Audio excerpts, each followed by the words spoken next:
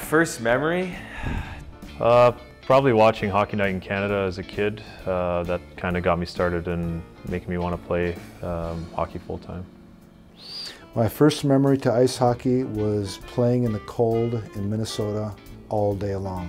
When I was about 4 or 5 years old, I used to watch the Maple Leafs games.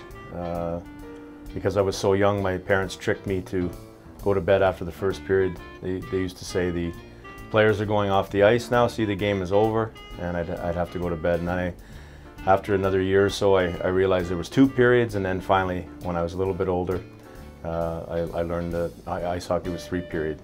I don't know if it's first, but one of my memories when I wasn't in the team yet, I was with my sister skating, and she's 2 years younger than me, and she could already skate, and I was sitting down on the snow and was really angry because I couldn't get up with the skates. That's what I remember. I was really pissed off, but these days I think I'm a better skater. I don't really remember a whole lot from when I was younger skating, but I remember when my dad brought me to get my first set of goalie pads. They were these red Brian's goalie pads. Just, you know, they stuck out like a sore thumb, these red pads, and I'll kind of never forget that because that was the start of me loving goalie, were these red pads. Ooh, my backyard rink for sure when I was little.